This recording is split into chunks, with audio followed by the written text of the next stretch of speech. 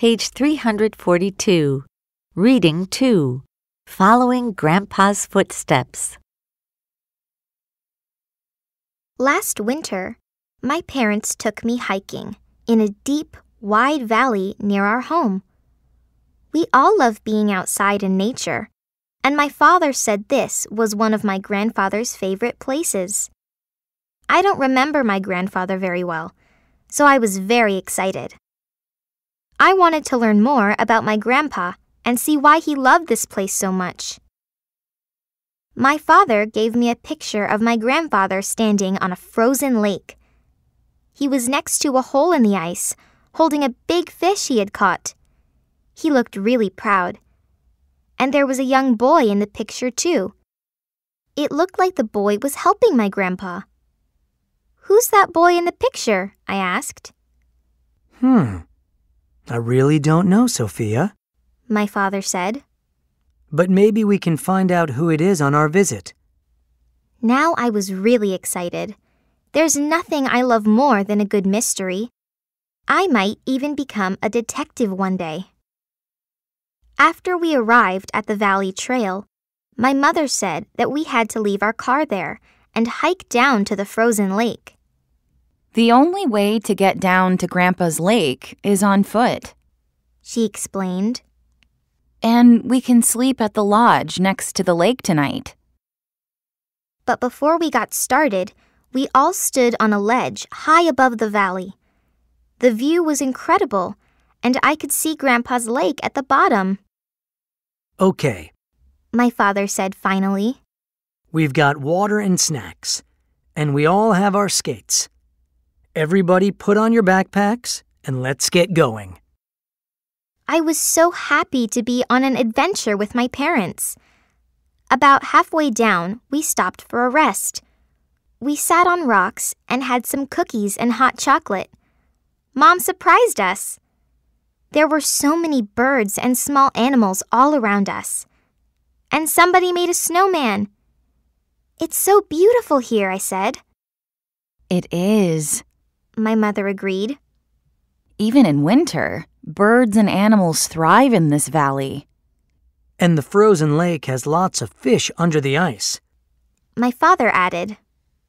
Your grandfather loved to go ice fishing in that lake. Can we skate on the lake, Mom and Dad? I asked. Yes, of course, they said. But first, we have to get down this trail. After a long hike, we finally made it to the bottom. I was tired, and my parents knew it. Well, just wait till we have to climb back up the trail, and I'm not carrying your backpack. My father laughed. Gee, I hadn't thought of that, I said. Then Mom said, Let's check in at the lodge and get our room. Then we can go skating on the lake before dinner. I could already feel myself skating across the ice. And I have to figure out who that boy is in the picture, I remembered. The lodge was very natural and really nice. Everything was made of wood, and there was a big fire burning. We could even see the lake from our room.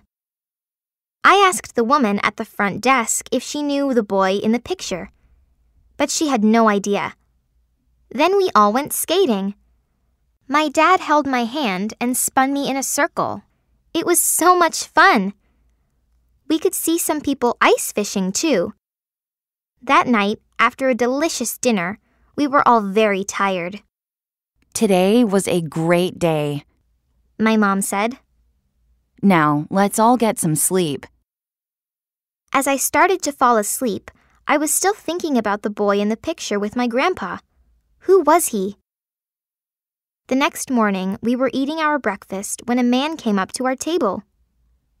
Good morning, everyone. I hope you're enjoying your visit to the lodge.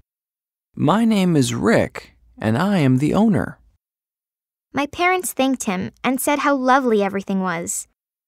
And then I thought to myself, maybe he would know the boy in the picture. Excuse me, sir, I said. My name is Sophia. I have an old picture of my grandfather ice fishing on the lake, and... As I handed him the picture, he looked at me, smiled, and said, I remember your grandfather very well. That's me in the picture with him. He used to take me fishing with him when my parents were running the lodge. He was such a nice man. It was thrilling. I had solved the mystery of the picture. The man was very kind and told me many stories about my grandpa. I felt more connected to my grandfather than ever before. I was in a place that he loved, and I was talking with someone who he spent time with. I really felt like I was walking in my grandpa's footsteps.